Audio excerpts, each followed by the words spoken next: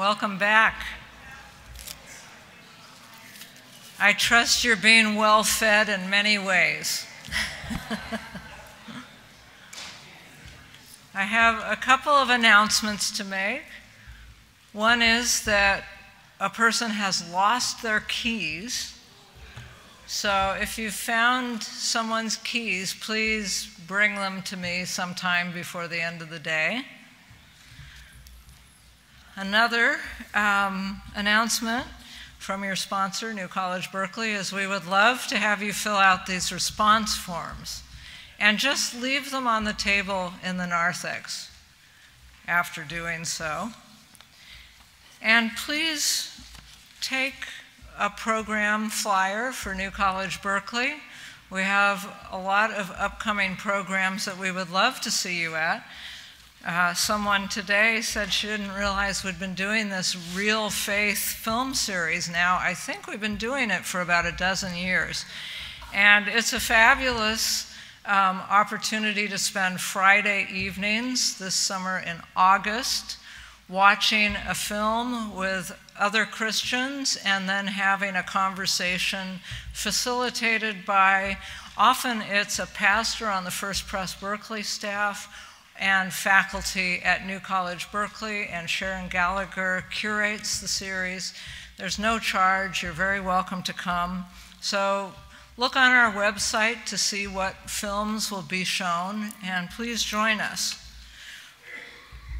Also, our spiritual direction groups and the Ignatian Spiritual Exercises group will begin in September, but we start interviewing and enrolling now. So please be in touch with us about that. After all the years of program we've done at New College, now over 40 years, we've come to think of these groups as the most spiritually formative engagement that mature Christians can undertake. So I'd encourage you to consider that. And we have GTU credit courses. We have faith and work forums, which are primarily for the university community, but other people are welcome as well. And we have contemplative retreats during the year. And then the new program that First Pres Berkeley and New College Berkeley are offering is this once a year Berkeley Palmer lecture. And this one is going to be on May 5th. There's material about it in the narthex. And you're invited to come as our guest to hear Dr. Craig Barnes, president of Princeton Theological Seminary. Earl and Shirley will be there. And you're also welcome to participate in endowing that lectureship. So it can go on and on beyond all of us who are here. So with those things being said, please now welcome again Reverend Earl Palmer.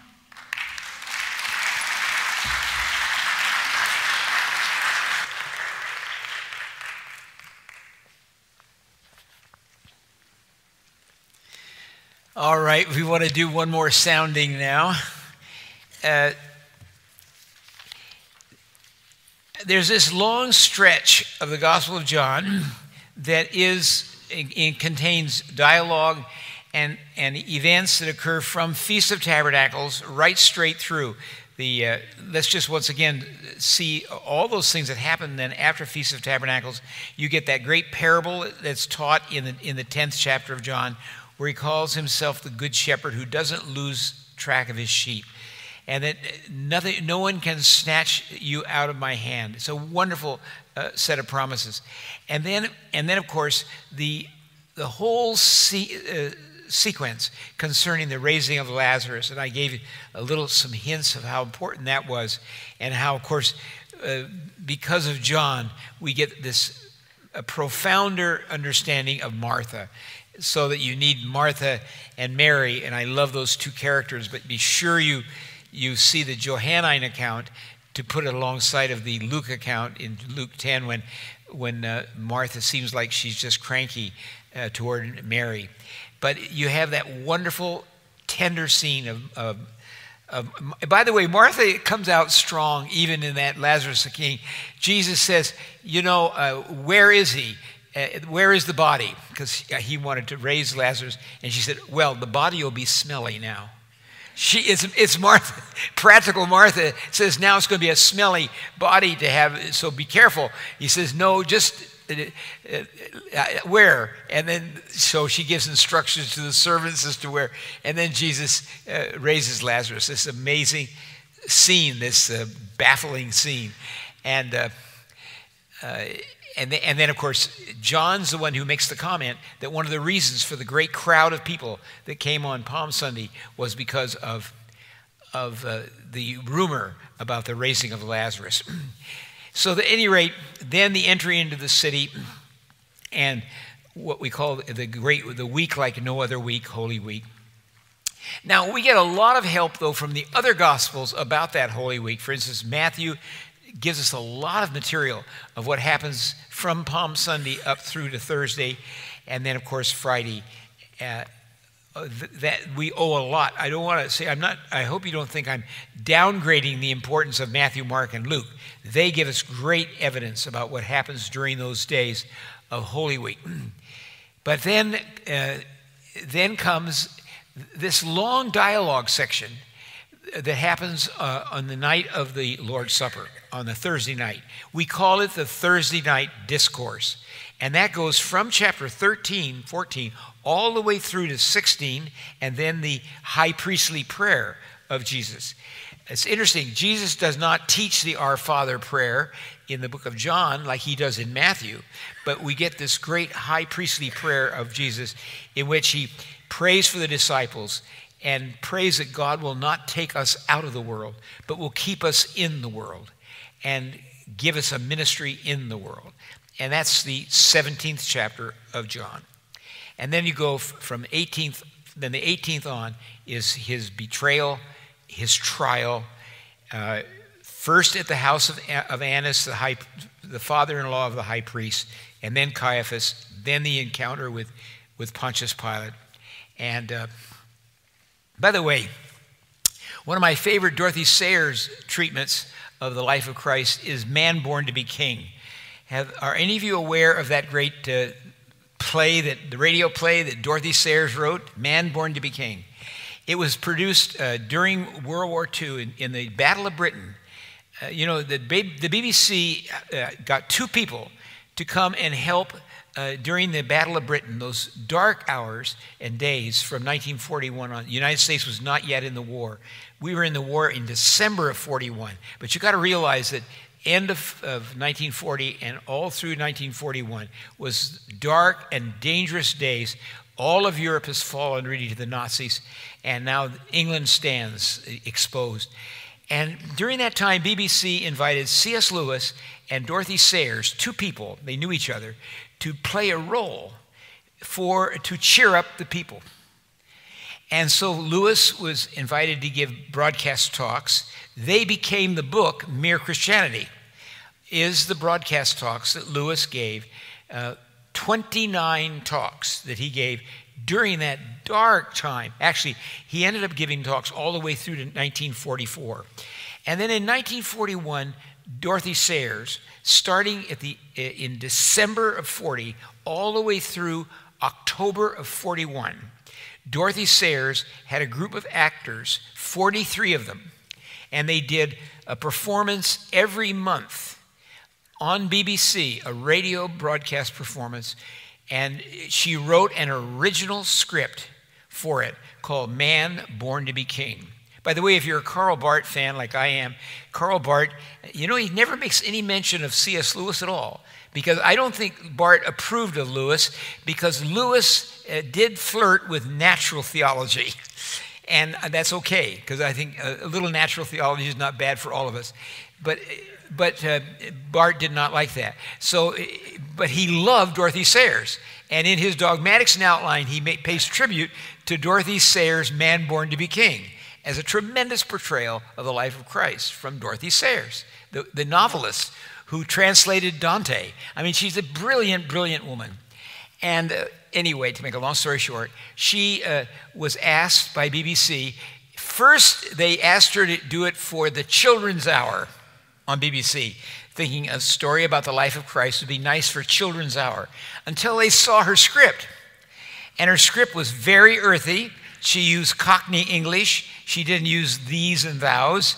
And she wanted modern English type actors to be in it. And the BBC Children's Hour director said, yeah, we can do it if you let us edit it. And Dorothy Sayers took the contract that they had given her, and she tore it in little tiny pieces and put it in an envelope and sent it back and said, I cancel the contract. Nobody can edit anything I write. And Dorothy Sayers, a little bit like Tolkien, nobody touches anything Tolkien writes. And nobody touches what I write. And so they were quite upset. So then, fortunately, BBC took it out of Children's Hour and turned it over to a director who wasn't even a Christian, Val Gilgood. Val Gilgood is the brother of Sir John Gilgood, probably the most famous actor in England. And his brother, Val Gilgood, was the head of adult programming for BBC. He took it over. He could handle Dorothy Sayers, because Dorothy Sayers showed up at every rehearsal. I mean, she was quite a lady, a Martha, if there ever was a Martha. And she shows up, and she wrote this, and nobody touched it. Do you know the first condemnation of Man Born to Be came from the Presbyterian Church? They said it was irreligious and maybe even sacrilegious. But fortunately, they did not win out. And that was the Church of Scotland. They didn't win out, and it went ahead, and when it was broadcast, they apologized and said, we were wrong. This is a great piece of work. But anyway, she did this wonderful Man Born to Be King. But do you know how she handles Pontius Pilate? There's a great moment in Pontius Pilate. One of the gospel records tells us that when Pontius Pilate was judging Jesus, his wife sent a message to him and said, have nothing to do with that man. I have had a bad dream about that man. And Dorothy Sayers, being a novelist, gets to write Man Born to Be King, and being a novelist, she can tell what the dream was. And so anyway, if you read Man Born to Be King, when Pilate gets this note from his wife right during the trial, he says, I'll look at that later. And then he does the trial, and finally he looks at her note after he has condemned Jesus to the cross. And the note is from his wife, says, I've had a bad dream about that man. I have dreamt that we were in this great place, and there were thousands and thousands of people, and they were all talking, and we couldn't stop them talking. And they would say, and they were saying, he suffered under Pontius Pilate. And they will say that for all time. But it was too late. Pilate had already condemned him to death. That's Dorothy Sayers. He suffered under Pontius Pilate. That's in the creed. Pontius Pilate gets his name in the creed. And Dorothy Sayers said that was the bad dream that Pilate's wife had. I have had a bad dream about this man. I've heard thousands and thousands of people, and all they're saying is, he suffered under Pontius Pilate.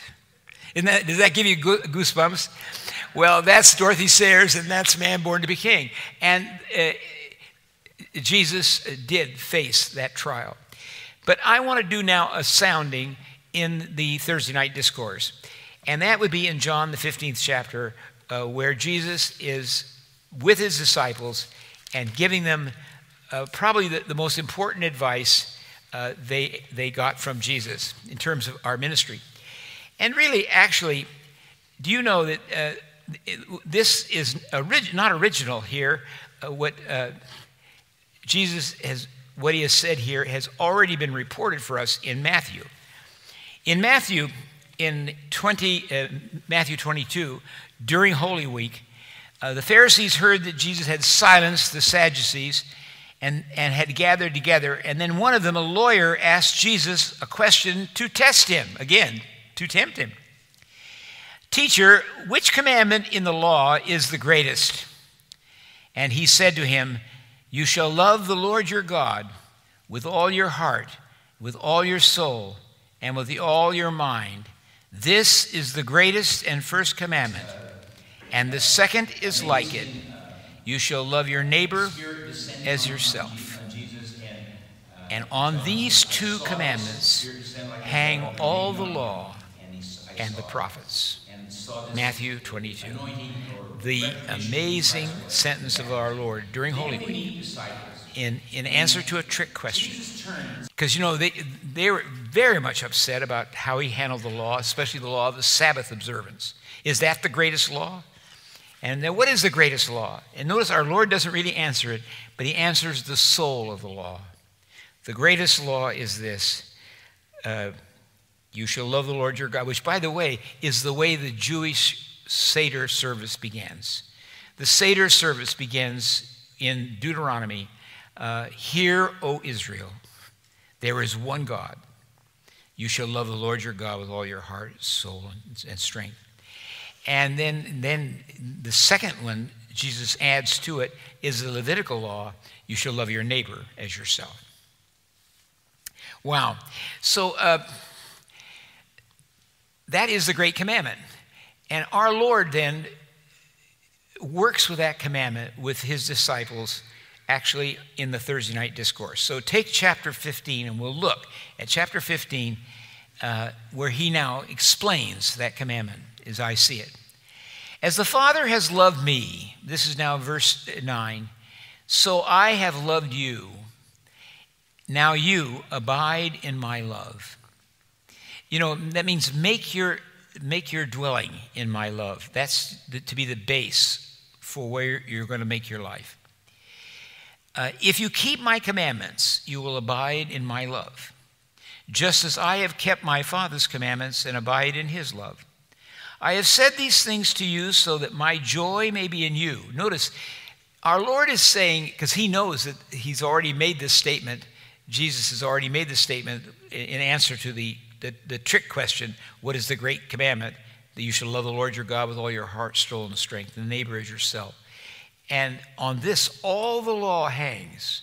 Everything hangs. It's a little bit like after that woman caught in adultery, and Jesus, you might say, outwits that crowd. Have you ever thought of the fact that Jesus protected the crowd from committing murder? He protected the crowd from blasphemy by saying, he who's without sin, you cast the first stone. And they all left, from oldest to youngest. He protected them. And then he protected this woman. Have you ever thought of that? Jesus protects everybody when he is the Redeemer. And the Redeemer is able to do that. And he fulfills the law. See, everything, all the law and the prophets are now fulfilled. And that makes this sense of that next line. I am the light of the world. He who follows me will not walk in darkness. You're worried about whether you're going to obey the law in Leviticus or something? You follow this and you will do everything. By the way, that's very important in remembering political promises and political aspirations. We as a believer, we treasure our country and treasure things about our country, but we get meaning for our life from the great law. And the great law is not how you stand on this issue or that issue necessarily. And it is whether you love the Lord your God with all your soul, strength, and might, and your neighbor as yourself. You cannot separate the two. They're put together. On these two, everything hangs.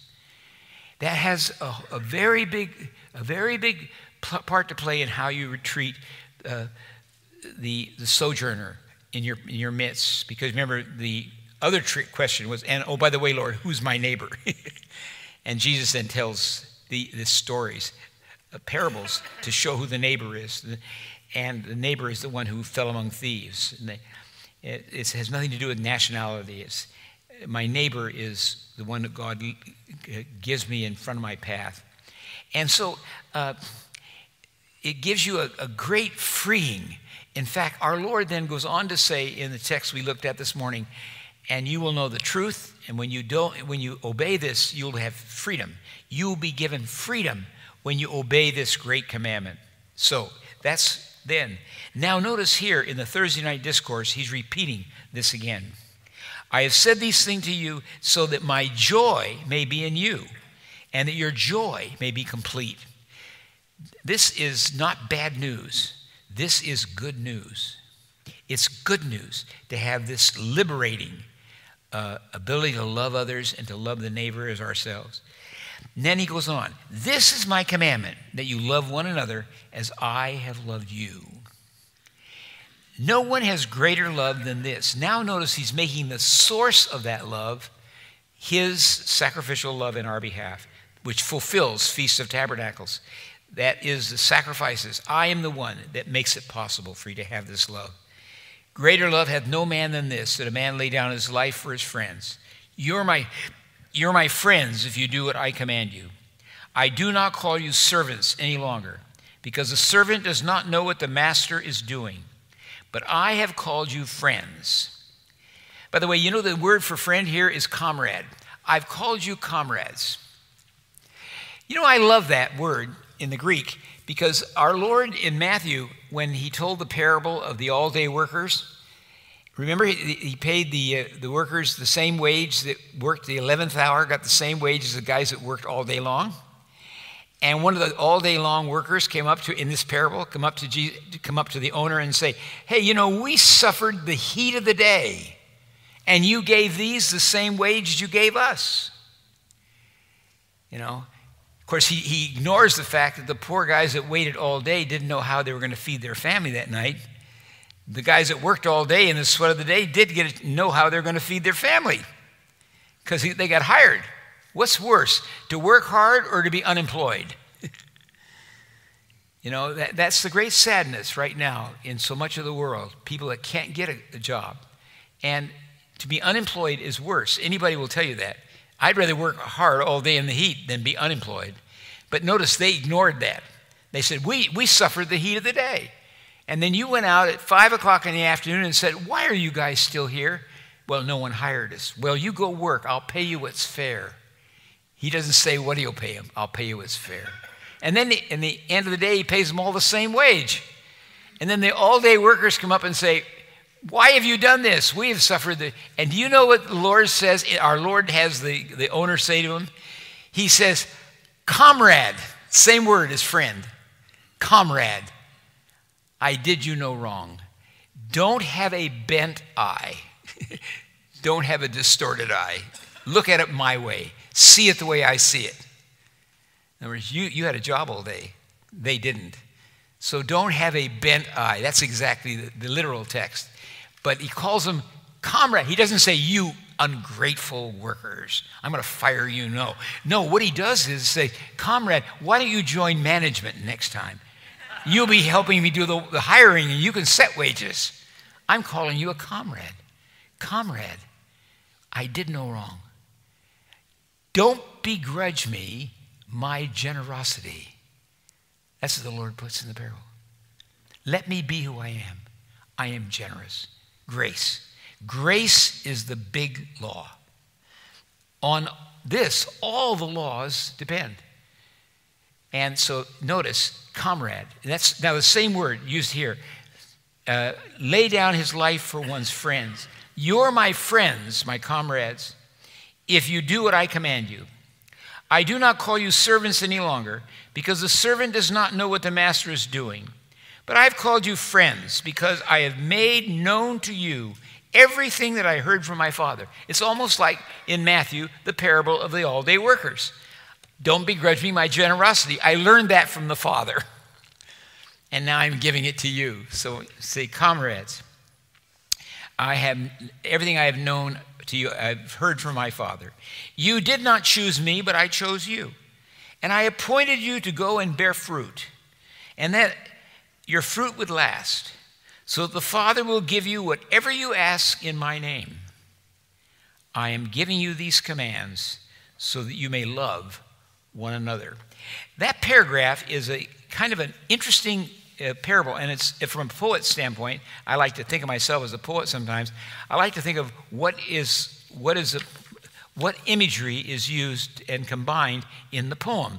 The poem, and so in poems, you're very interested in what is the first line of a poem, maybe the last line of a poem, and that is true in this paragraph. The paragraph begins and ends with the same set of words. We'll look at that in just a minute.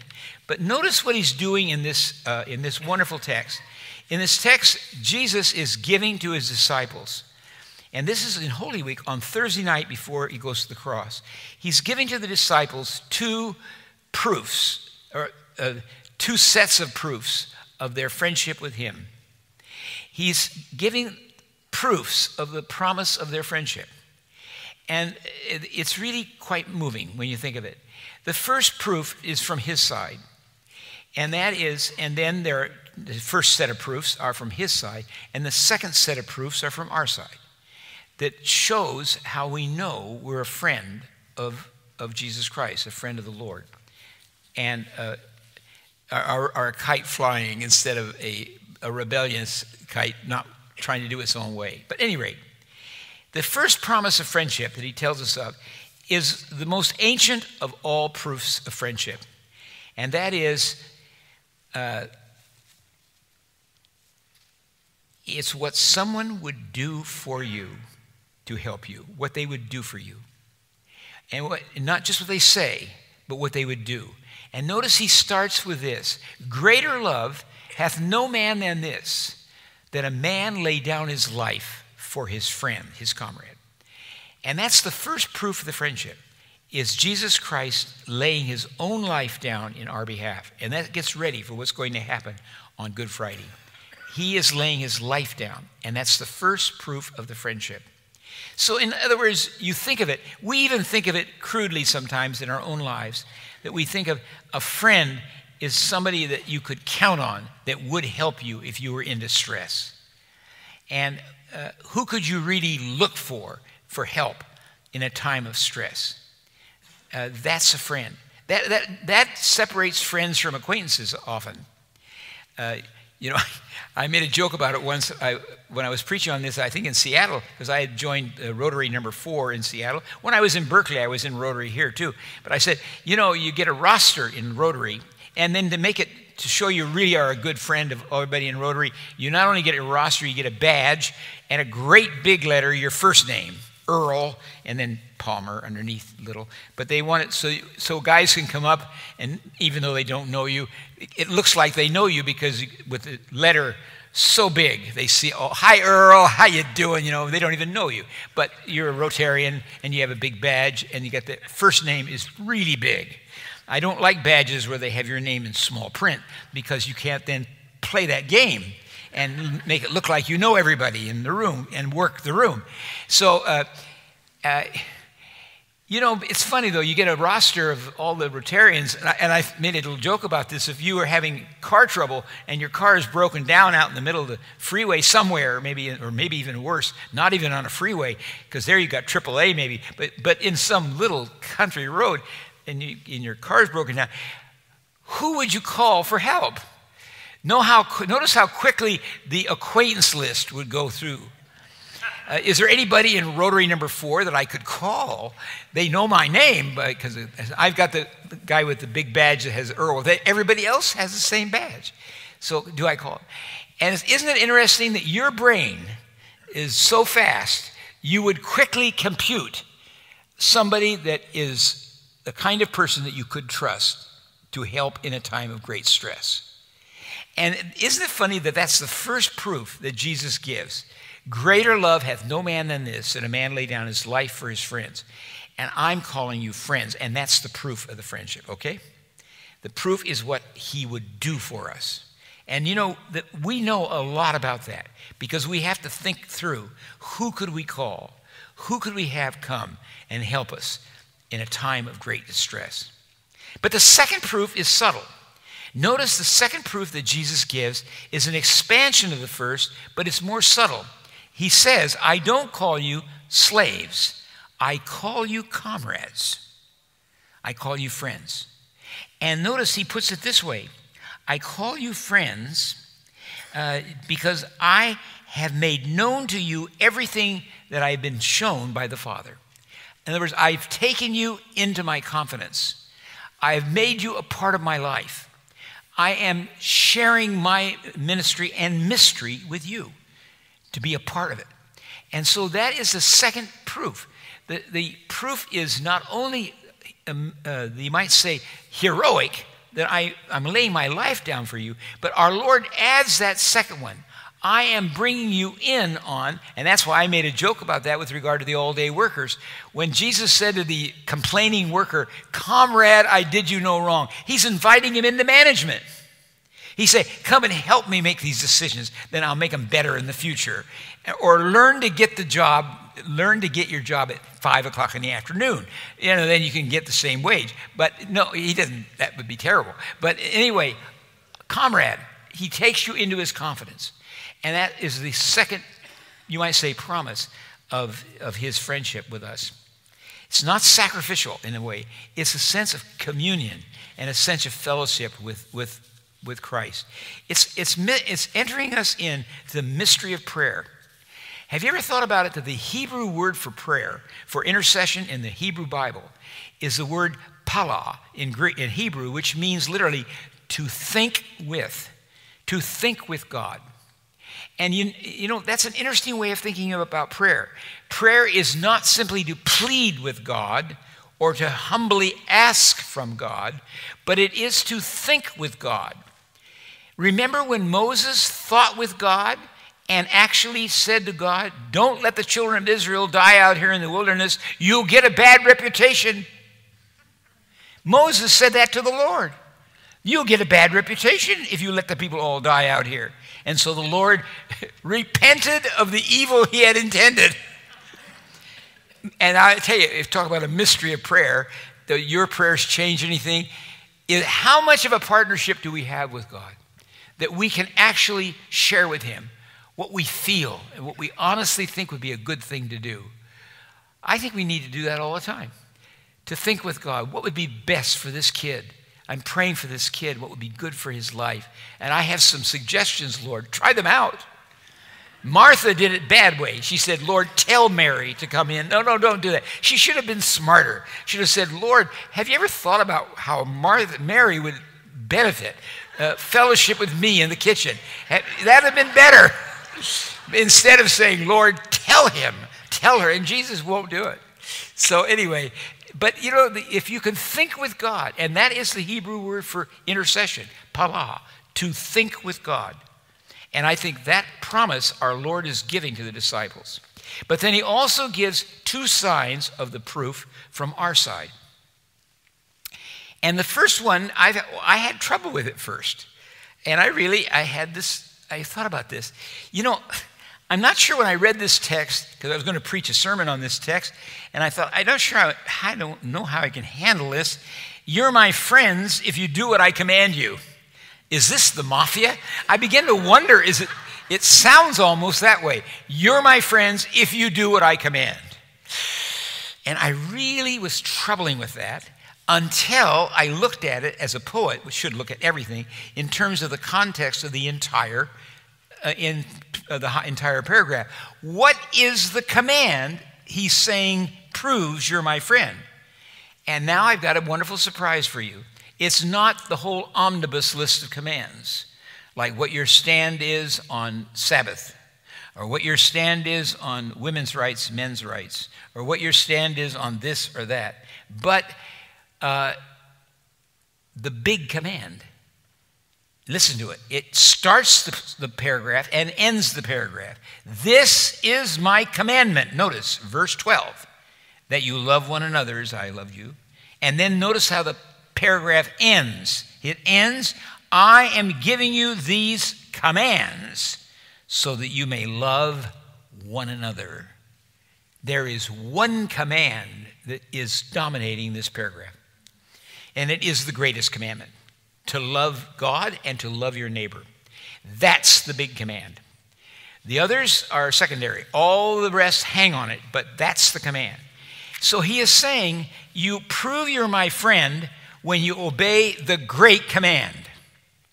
That proves you're my friend. And notice, it's not so much of a burden. It's knowing that, I'll give you a Luther. Luther handles a very tough text in Matthew, where our Lord teaches the Lord's Prayer. Because after he teaches the Lord's Prayer about where we are to ask God forgive us our trespasses as we forgive those who trespass against us. Now, that's a prayer. And after that prayer, Martin Luther notices that our Lord then ends with a warning. If you don't forgive the trespasses of your neighbor, then be careful. You may not get your own sins forgiven. And that's not exactly what Jesus says, but it almost sounds a little bit like that. And then Luther, in his commentary in Matthew, says that what Jesus is doing with the warning is meant to assure us of our salvation. You know you're saved when you're able to love the love that you got. When that love flows through you, you prove that you have it. So you prove you're redeemed when you're able to love with the love that redeemed you. Does that make sense? Beloved, let us love one another. It's when that love flows through you that you prove that you have it. And that's Luther's handling of that problematic text in Matthew.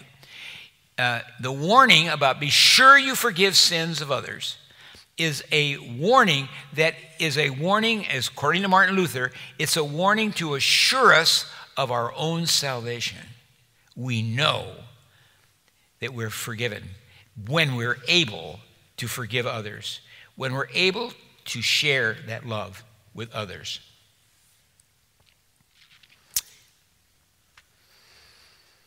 Have you ever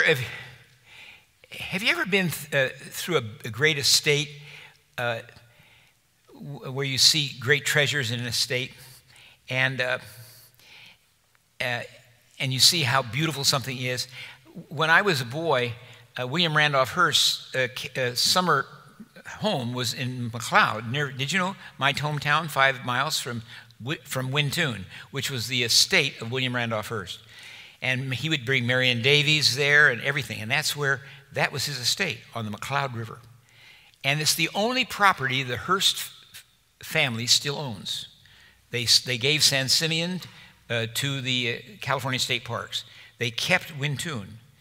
And if you saw Citizen Kane with Orson Welles, that great scene of all the editors of the Hearst Empire, they're meeting in Wintoon, the castle up on the McLeod River. Because his mother, Phoebe Apperson Hearst, who built the Hearst Gymnasium for Women, built a castle there. Actually bought it from Europe and brought it over and put it there on the McLeod River. Then it burned. Then they built another huge estate there in Wintoon. And I've been there because a friend of mine was working at the Hearst Castle, and I got a chance to go down and take a tour of it. And I was once there at a high school party when Hearst brought in some of the kids there, so I saw Hearst himself. I'm sitting there, and when he was there. So anyway, that's quite a treasure to see that place. And imagine if I was being led through that estate by my friend who was working at the estate. And I'll make up some part now that's not true. And he takes you in the front door, but I did get to see the big building. And you walk in, and to the left is this huge, massive dining room with a huge table. Orson Welles did a good job with that in Citizen Kane. This big table where all of the editors could sit in this great room. Massive door. Oh, it's so beautiful. Just say, oh, isn't that beautiful? And you're going, oh. And then you walked into the lobby area. And here, imagine there was a little alabaster vase, and it had one single daffodil in it for understatement. Right there in this great passageway, right in the downstairs. And then the stairway that would lead up to the Hearst private quarters. Oh, so amazing. And you're just walking through it. Tapestries on the wall, imported from Europe. Everything imported from Europe. What a place. And you're just standing there dazzled by it. And then the guy says to you, you know, you like all this stuff, don't you? Oh, yeah, it's beautiful. I never saw anything so beautiful as that alabaster vase with the daffodil, a single daffodil in it. It's from Egypt. Oh, wow, it's so beautiful. And he said, you like it? I said, oh, yeah, it's just wonderful. Here, you can have it. I can have it? Yes, you just take it. Go ahead and take it. Now, you see, because Mr. Hearst would want me to give that to you. I know him very well. I'm his private assistant, and I want you to have it because I know he would be thrilled if you took that. So you take it. Now, I have to rule something out or it'll ruin my parable. And one is if the guy is a little bit demented and he's got confused. He's worked at the bank too long. He thinks the money is his or something like that. Or else he's a thief. and wants you to take the alabaster vase out and get by the guards, because you can, you know, you're my guest, and then I'll come later and collect it and we'll sell it because it's worth thousands, then that would ruin my parable. But if that's not true, then now let me ask you this big question. What has my friend just proved to you or to me when he said to me, take this alabaster vase? Mr. Hurst would want you to have it. He has proved that he is a friend of the owner. He was able to give away the best gift in the house. And I think that's what our Lord is saying in this great teaching on the Thursday night. He is saying, you're my friends, you're my comrades. This is my command, that you love others as I've loved you. You can give my love away. There's plenty of it. There's plenty to spare. That's what we need to know for that woman caught in adultery. That's what we need to know for people who are really in deep distress. There is plenty of love, and you have a right to give it. And when you give it away, you are obeying my command. Therefore, you can do it. See, Mr. Hurst said, by the way, if you see anybody come that wants that vase, go ahead and tell them to take it. I'd like them to, I want to get rid of it anyway. No, but you have a right to give it away. You've been commanded to give it away. We have been commanded to give away the love of Christ. And I just love that. And then finally, I think the final proof for us is that we are then invited to pray. And this time with a notice of joy. He says, as the Father has loved me, I love you. And I have said these things to you so that my joy may be in you and your joy may be complete, may be fulfilled. And you know, that's the final proof, that we are to experience this and to experience this joy of fulfillment. Well, that's what happened on the Thursday night when our Lord gave the Lord's Supper to the disciples, and then the arrest and the trial and the dreadful words from Pontius Pilate, and then the cross, and we went through the 7 words that Jesus spoke, including the mighty word finished. By the way, that word appears in the book of Revelation. You know, the scene of the Battle of Megiddo, which unfortunately my prophetic friends have made a huge mistake and say, oh, that is when Gog Magog happens and when the Russians invade China and we get a fulfillment of the Israel promise. No, that's not. The Battle of Armageddon, of the Armageddon battle that everybody is so fascinated with in the prophetic world, is really what happened at the cross. The cross of Christ is the great Armageddon. It's the Battle of Megiddo. By the way, Megiddo is a battle that Jews always lost. They lost every battle at Megiddo. And that becomes the symbol in the book of Revelation of the great battle when Jesus Christ died in our behalf. See, he didn't conquer in our behalf. He absorbed death and evil and the power of sin. And in that conquering, validated on Easter morning when death could not hold him.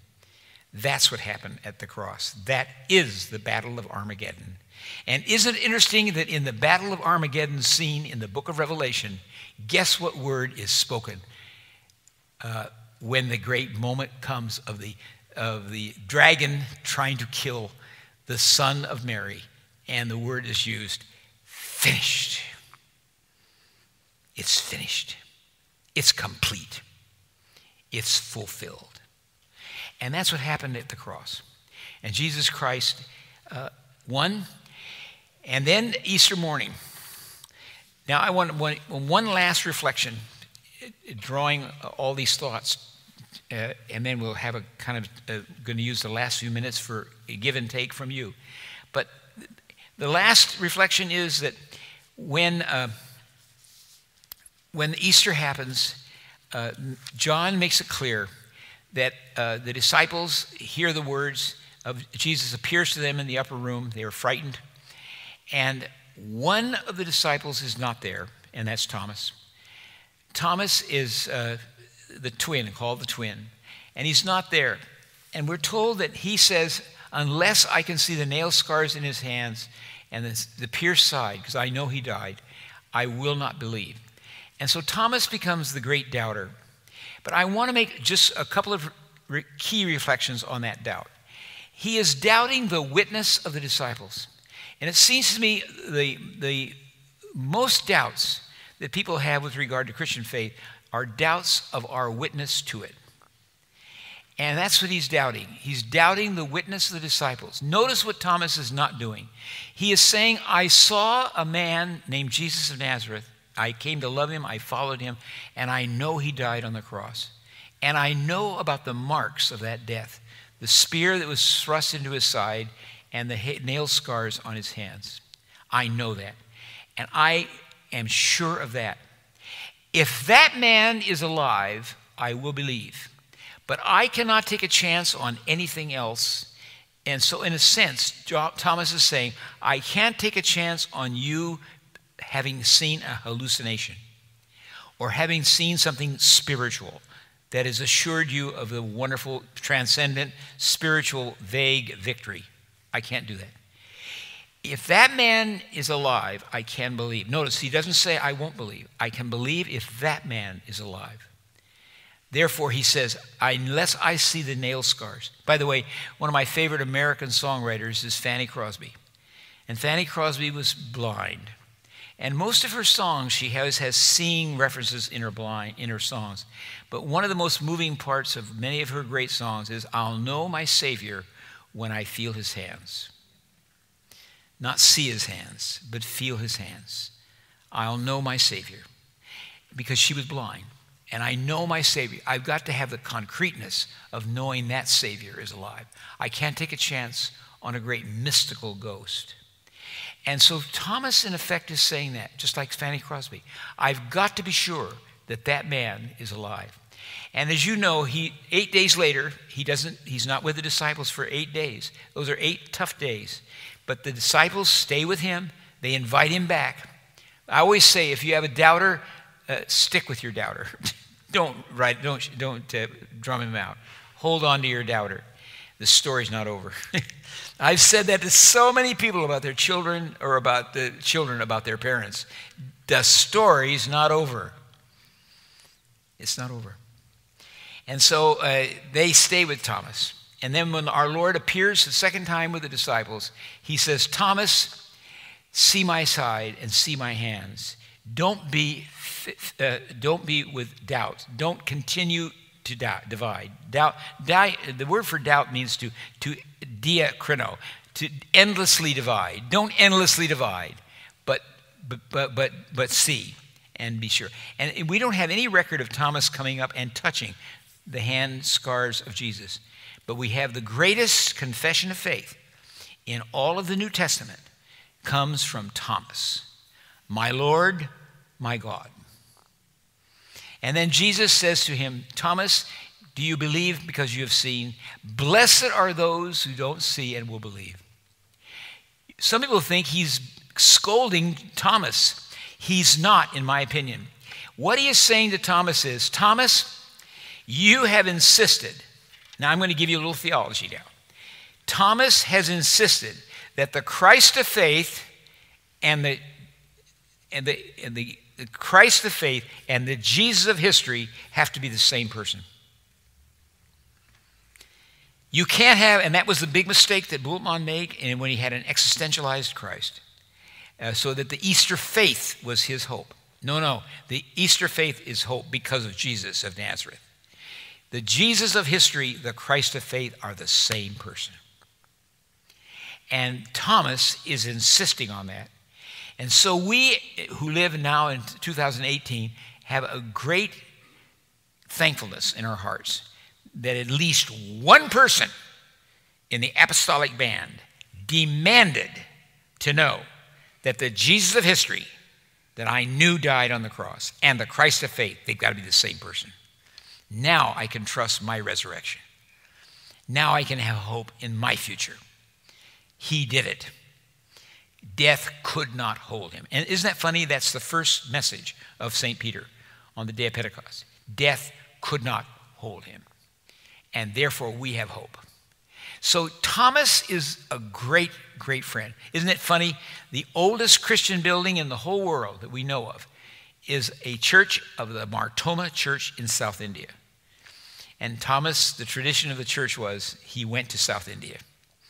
And the Mar Thoma Church, they're proud of the fact that they believe the oldest archaeological church site in the whole world of one building that was meant to be a Christian church is a church in South India. Isn't that a wonderful thing?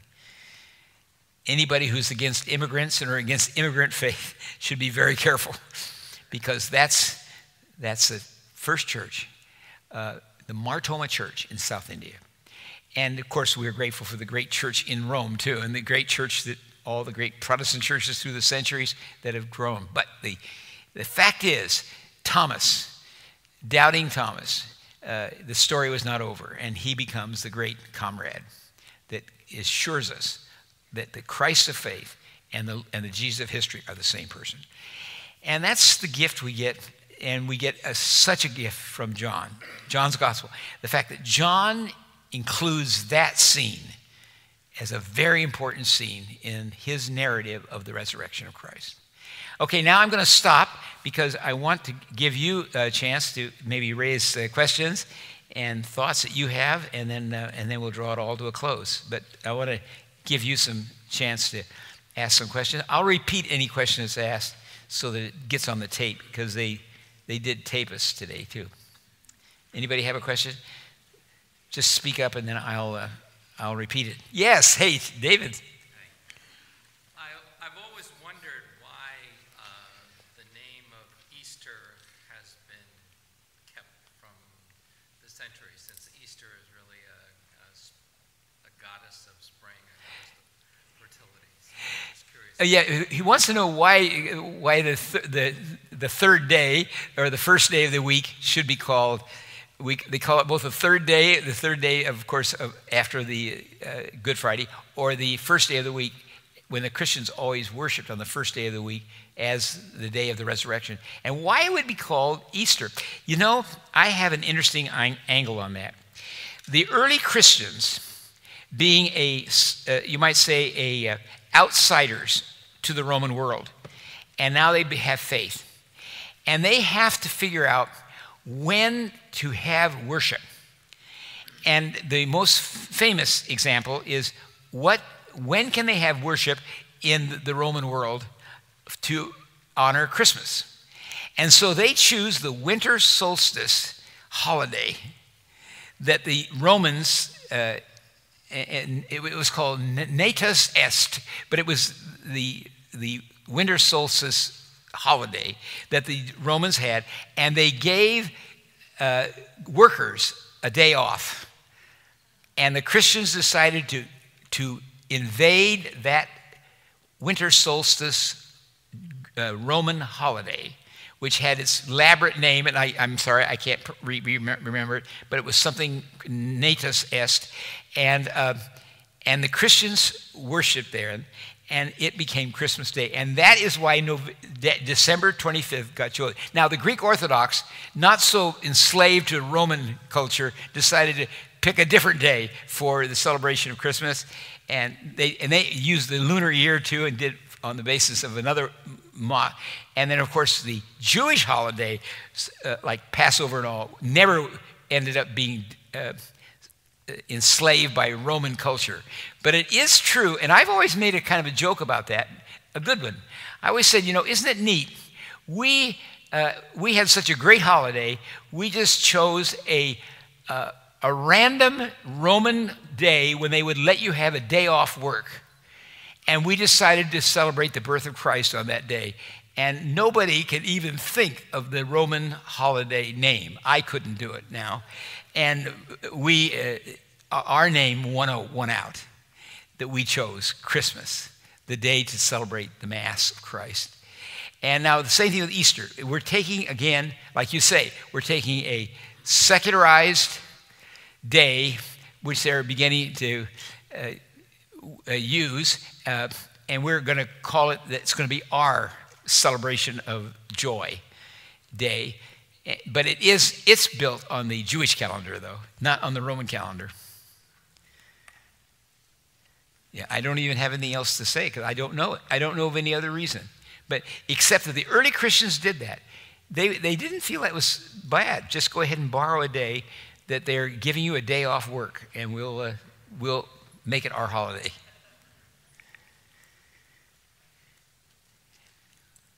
Anybody? John the Baptist is in prison, and he sends his guys to check out Jesus. Now, I'm going to have to hear more about John the Baptist. What about John the Baptist? He's in prison, Oh, he's in prison, yes. and he tells his disciples to go check out Jesus. Yes. Is he the one?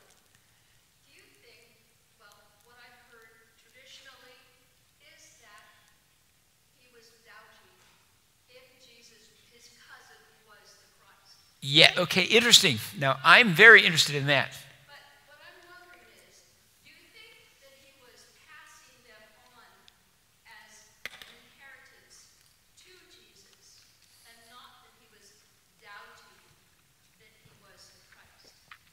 Yeah, very interesting. I love a line from Helmut Thielicke, who is one of my favorite theologians. And he said, John the Baptist should be seen the man of greatest faith in the New Testament and of greatest doubt. The reason he's greatest doubt is he knew the most.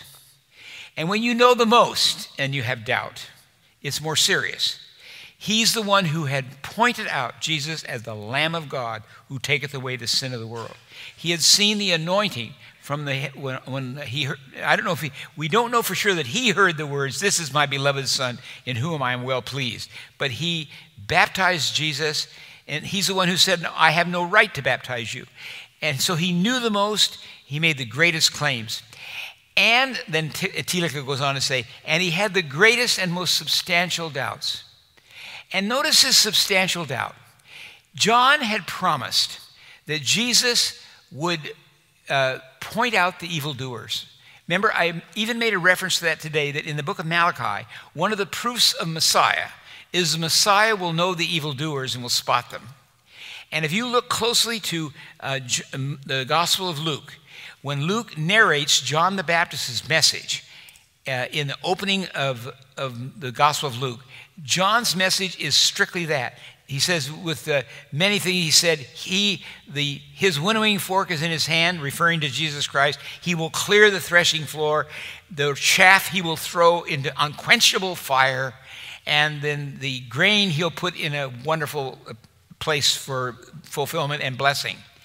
But he's supposed to destroy the evil with unquenchable fire. And then John and Luke even adds and says, and with other things he preached good news. Well, good news, yeah, but not good news to the evildoers. They're going to be with unquenchable fire. They're going to be destroyed. And then he gets arrested for the most petty, trivial things. And then because Salome dances in front of Herod Antipas, and he's a very vain man, and she won his attention. And then when he says, "What can I give you?" And then her evil mother says, the head of John the Baptist on a platter. And so for that reason, Herod Antipas is going to he has the right of capital punishment, see? Caesar gave it to him.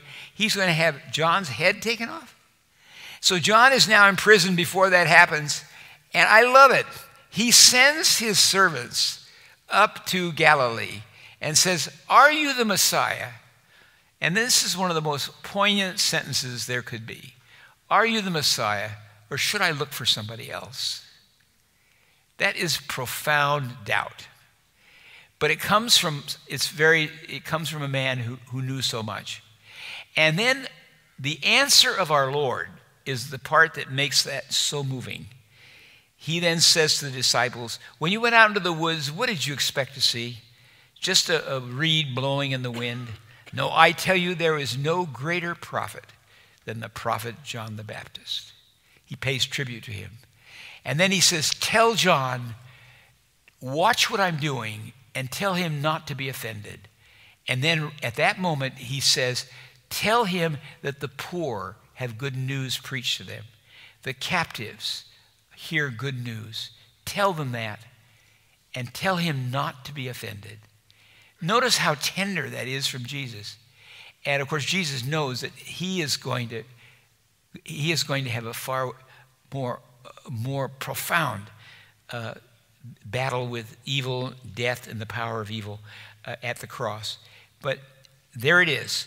So John, I've always felt, I agree with Tilika, when John heard those words spoken to him as a great prophet, I believe he went to death feeling affirmed and his doubts answered.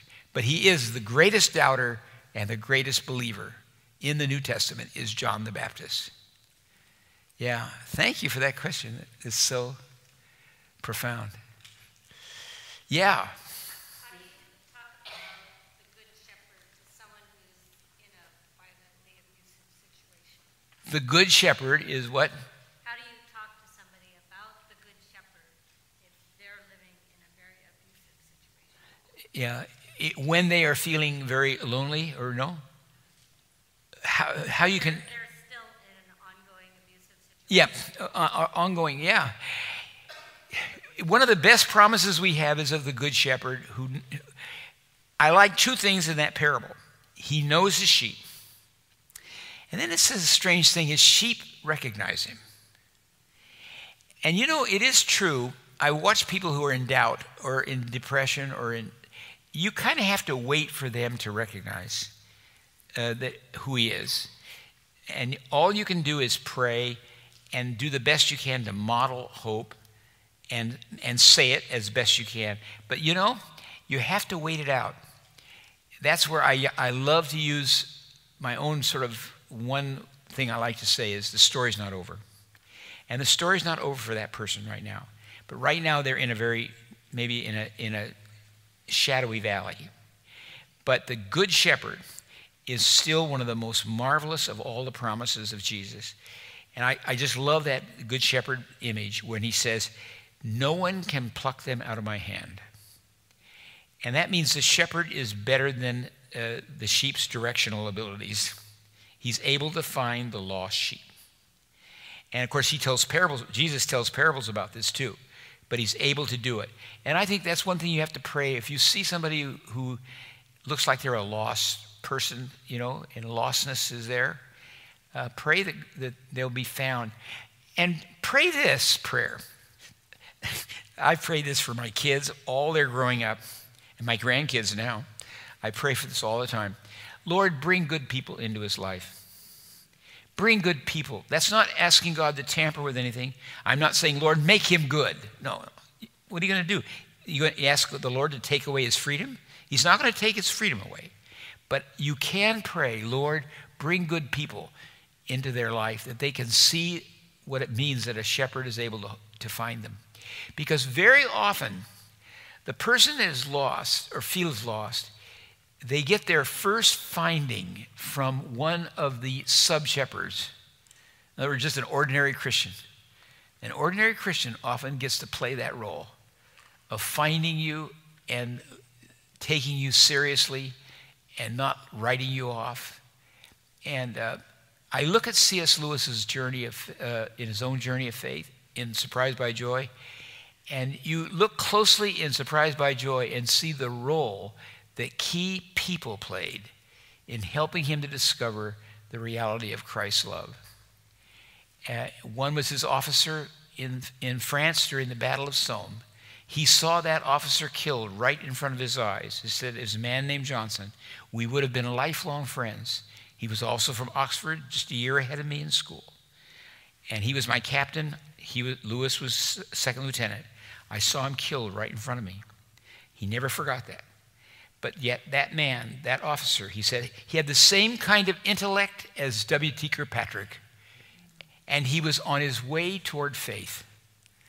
And then, of course, G.K. Chesterton's, when he said, I saw goodness in him, it pulled me in. And then the great poet who lived 300 years earlier, George Herbert, he said, when I read George Herbert, I realized there's a man who understood human beings. He understood me. So in a way, I look at people like that and see how they find their way back. And often the Lord uses sub-shepherds who are just ordinary Christians who get to play that kind of role. That's why never write anybody off and never stop praying, and thankfully that the story's not over. And things are happening. I've had some wonderful experiences as a pastor to see that lived out. People who can I tell you a true story that's happened right here in this church? When I was the youth pastor in Seattle, I had a young man who was vice president of my youth group. I can even tell you his name. He wouldn't mind, I guess. Anyway, Champ Heilman. But he was one of my guys. And then one day he came to me and said, Earl, I don't believe this anymore. And so he quit my youth group. That's very disruptive to have the vice president of your youth group quit. And he quit right in the mid-year. And then he says, I don't think I'll come anymore because I don't know, it's just not working. And then I didn't see him again forever, it seemed like. And then one Sunday in this church, he was sitting here, and with his wife, that he had gone on to get a PhD in history. And he was there with his wife, and he came up to me, and he says, do you know who I am? I said, yeah, I know who you are. Believe me, you don't forget these unhappy stories in your ministry. The guy who dismantled my whole ministry as a youth pastor. No, I don't forget. I know who you are. And he said, Earl, I have to tell you that if I got rid of Jesus Christ as an idea, he haunted me as a person. When I got rid of him as a person, he haunted me as an idea. I couldn't get him out of my mind. And then I met this girl when he was going to college. She was a Christian. He came back to Christ. And they decided to find me up here and go to church, and they let me. So hey, the story's not over. It's not over. Yeah. So Earl, if I'm correct, you believe that John had read the rest of the Synoptic Gospels, Yeah, that's my view. Okay. So then, I guess my question is, if he had read them, then his part would be somewhat correctional and supplemental to the first three. And so then at that point, I'm seeing a lot of modern theologians or modern writers in the Christian faith who are enamored with the first three, using the term the kingdom of God a lot. And in John's gospel, it's much more eternal life as being a major thrust. And so I was wondering if you had any thoughts about that and the trend and the how we are enamored with the other. Yeah, the kingdom fascination that is true in the earlier gospel, especially like in Matthew, which is very Jewish-oriented, because by the time of the first century, the Davidic side of the yearning, of those great historic yearnings, if Abrahamic is the identity, Moses is the redemption, David is definitely the fulfillment, and that's kingdom. In fact, the Pharisees actually had a statement in the first century that there is no valid prayer that doesn't pray for the kingdom of God. And our Lord obeyed that. Notice when he taught his prayer, here's how to pray. Our Father, who art in heaven, hallowed be thy name. Thy kingdom come. Now, Bonhoeffer says, but you got to understand the way Jesus is using the word kingdom. It means kingly reign. It doesn't mean territory. Now, the Jews, I think, did think territory. And unfortunately, the prophetic movements that have dominated so much of Christian thought have thought kingdom in territorial terms. And that can be very, very bad. And that can cause you to want to build walls or to destroy walls to have your kingdom win and get power. And it's no question about, after suffering as much as they did under the Roman tyranny, that they would want kingdom. And by the way, it's going to take a long time to get the Roman tyranny over, and then it'll be substituted with another tyranny and another tyranny and another tyranny. But it is true. Kingdom was a big thought. But I like Bonhoeffer's handling of it, that the way we should read kingdom is kingly reign. It's the kingly reign. That has freedom in it. It has grace in it, and it's what Jesus does with the woman caught in adultery. It is true that John would prefer to use the word joy and fulfillment language rather than kingdom language. Then the other Gospels use kingdom language more. But they're all the same, I think. I don't see them as at war with each other at all. I'm just saying that a lot of modern Christian writers are saying that are attracted to young people is because they're working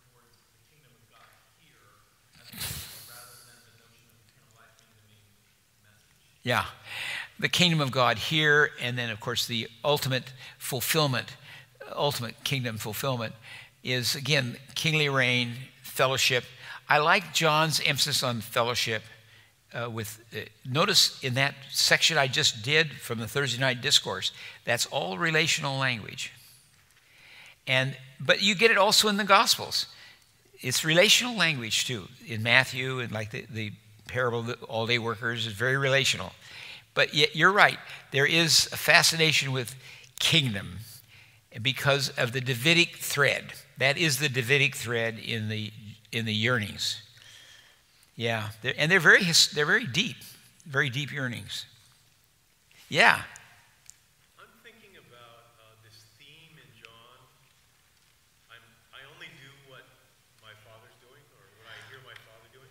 I'm wondering if you have any thoughts on it. Yeah, where Jesus in John, he makes a big point of my Father, but he does it also in Matthew. Remember when the mother of James and John want their boys to be in the right and left, he said, "Oh, that's my Father's decision." Now you might say, "Oh, he's shoving it away," but that's my Father's decision. But now you, then he goes and gives us wonderful teaching on servanthood, being servants before the Lord. No, he does. He honors his Father and prays to his Father. There's a mystery. Let's give a little bit of heavy theology. Multmann helps us a lot with this too, in understanding the nature of God. The nature of God is triune. And by that, we don't mean three gods. We mean that there is a mystery of fellowship within the very essence of God. And that is a genuine mystery. How can there be fellowship, Father, Son, Holy Spirit? Jesus prays to his Father. He is comforted by the Holy Spirit. Now, they're three parts of the one whole.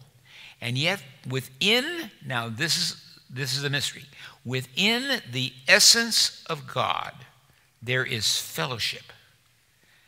Do you know that we have no human example of this except maybe schizophrenia or something where a person has split personality and has two people in their own personality? And so we would call that psychosis. But in the essence of God, there is fellowship. So that God has, otherwise, now, here's the part that Multmann helped me with. Otherwise, how can you talk about God having love? Love comes out of his own consciousness of awareness of love. There is love within the Godhead, Father, Son, Holy Spirit. And to me, that is a genuine mystery. And it makes the prayers of Jesus meaningful.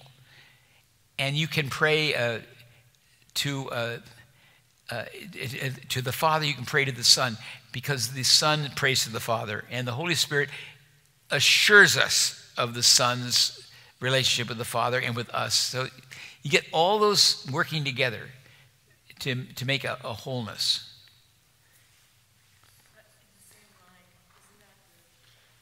A little louder for me.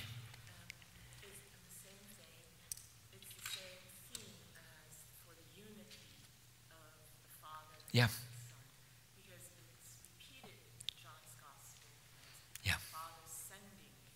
Yeah. And it's repeated multiple times.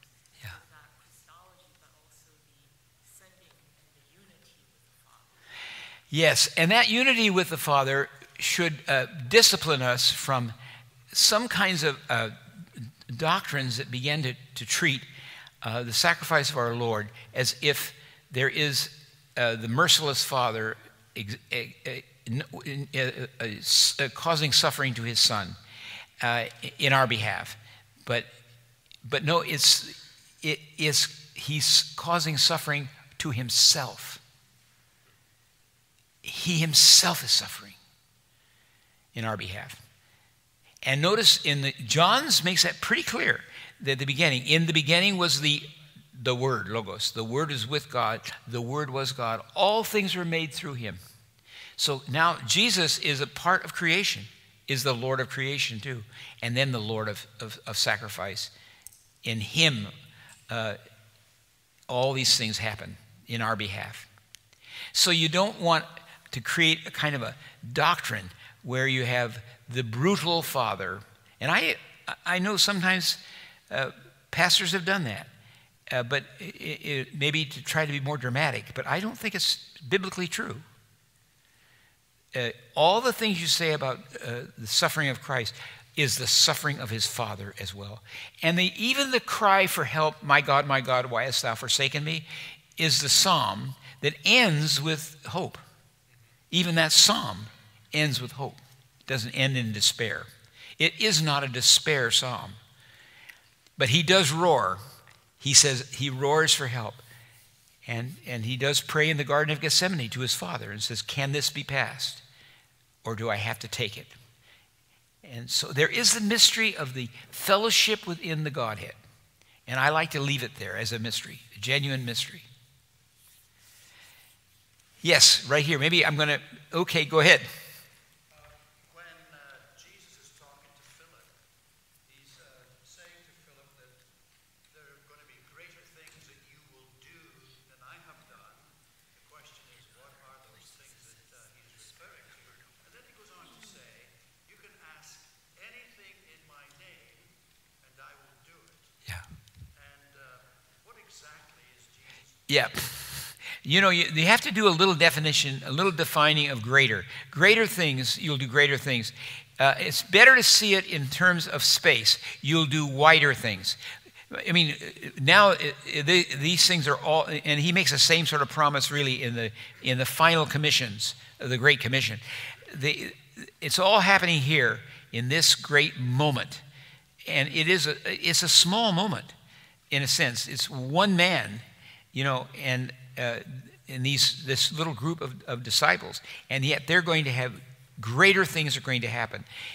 Wider. I think, see it wider. Not greater of greater significance, but wider. If you think this is happening now, it's going to happen wider. It's going to spread. I kind of think of it that way. And that is more helpful to me than trying to parse the word greater as if it was greater in value. Nothing is greater in value than the sacrifice in our behalf by God himself when he takes upon himself our tragedy and also our joys and fulfills our joys, fulfills us.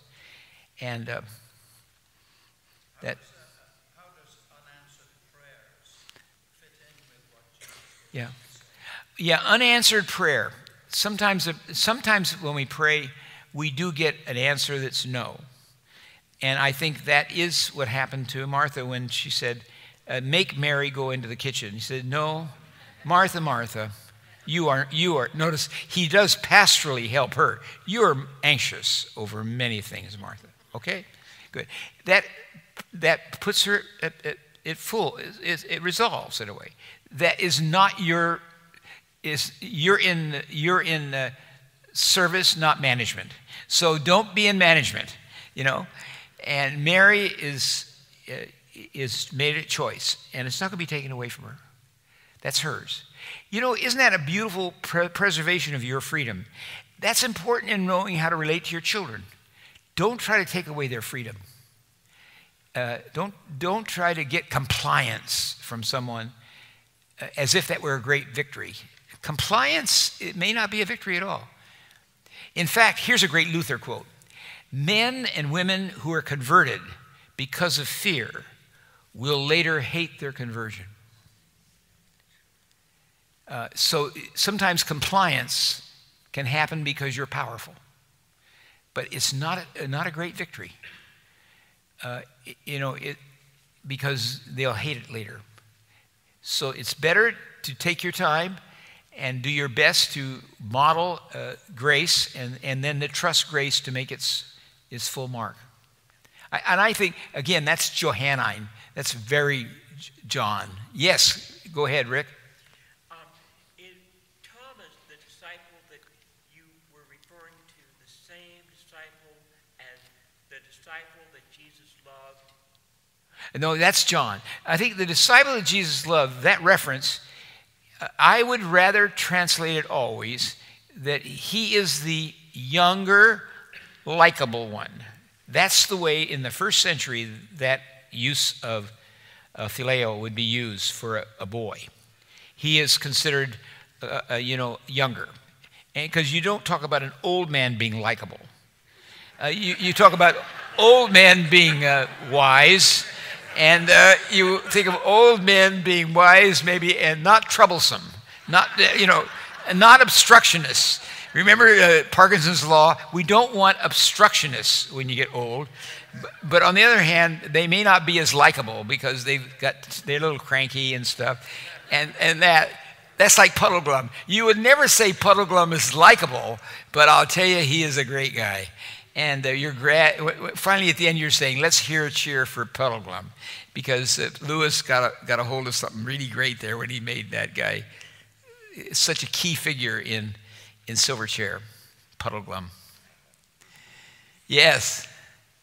So in John 21, after the resurrection, like the disciples all go up to the Sea of Galilee. Like it just seems like a really strange thing to do. Oh, the postscript. Yeah, John 21. I love it as it's a great text, because what do I love about it? I love the fact that Peter has been forgiven for his betrayal, but he can't get over it. And so he's going into depression. And so Peter says, I'm going fishing. That's one thing he knows, is fishing. And I love that. If you're depressed, do something you like, that you do well. Forget all this religious stuff. Do something you like. And because you already failed in all the religious stuff.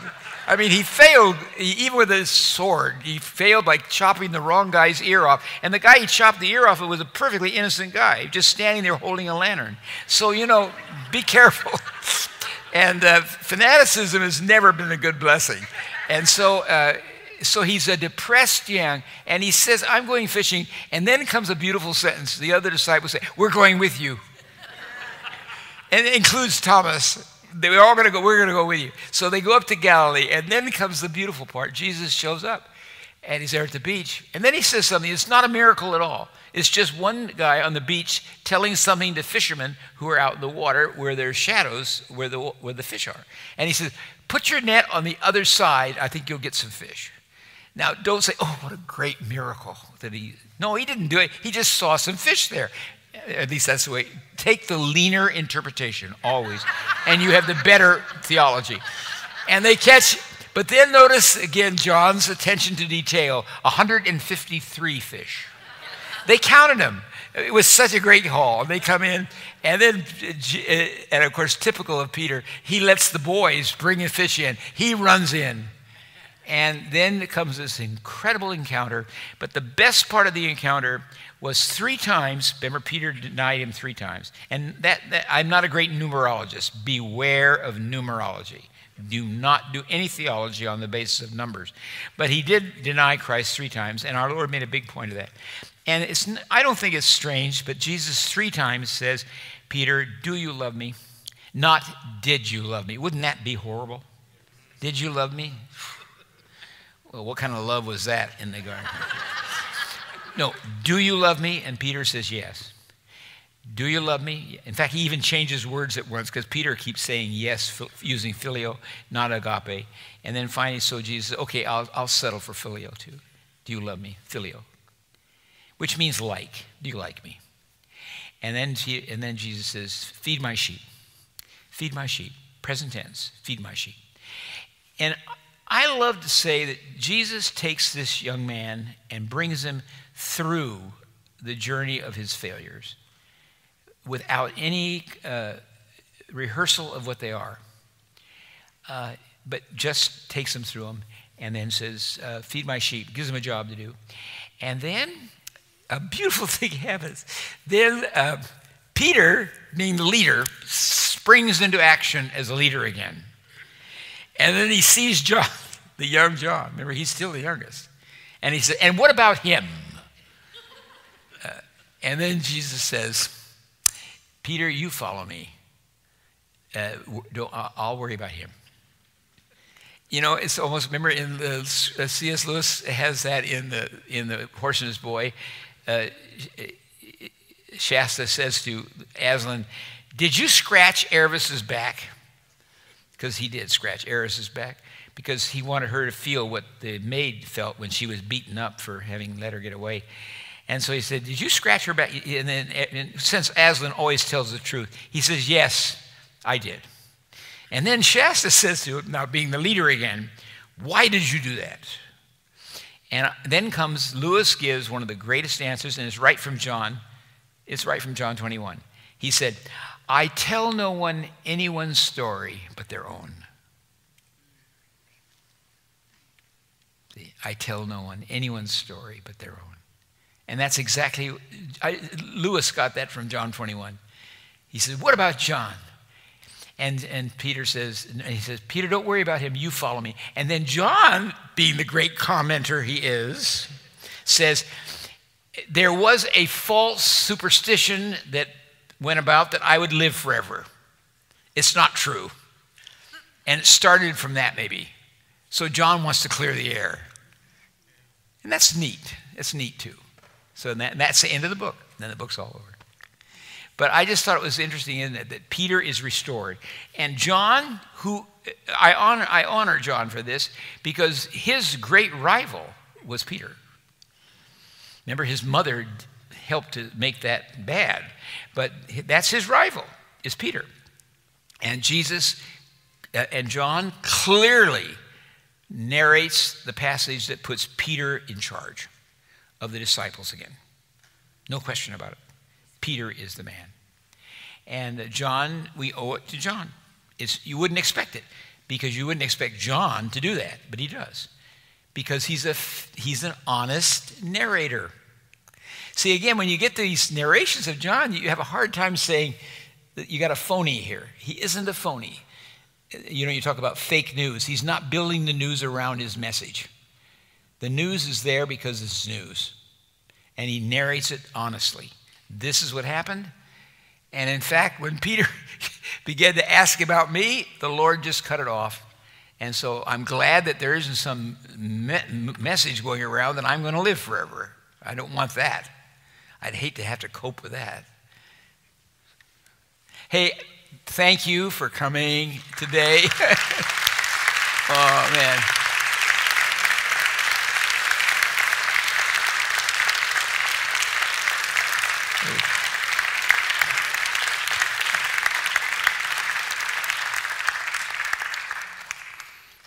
Thank you, Earl. Thank you all for coming. Thank you for being wise and likable. Oh, yeah. Even though I'm, yeah, okay. And for giving us solid food. Oh, hey, thanks. And let me just say a prayer in closing. Oh, God, thank you for this time to remember your grace, your great gift of life and love and suffering and joy, and the adventure into which you have invited us. And we pray your blessings on Earl as he continues to invite people into that great adventure. We thank you for these many blessings and tender mercies.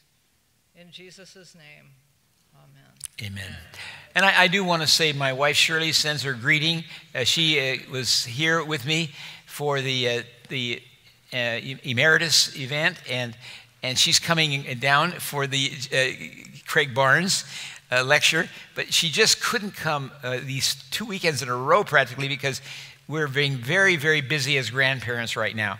And in fact, we're going back, and my daughter Liz, who's the head of drama at Stadium High School in Tacoma, her actors are putting on 8 performances of Guys and Dolls. And Shirley and I will see the first and the last. We try to go all of them, but we can't go to every one. We're going to go to the first and last, always the opening night and the closing night. And so we got that, and Shirley has been very busy on that. And we're just grateful for this church. It's been such a great anchor in our lives and for you. So thank you. And New College, it's just a joy to be able to be at New College and do it every year. So God bless you.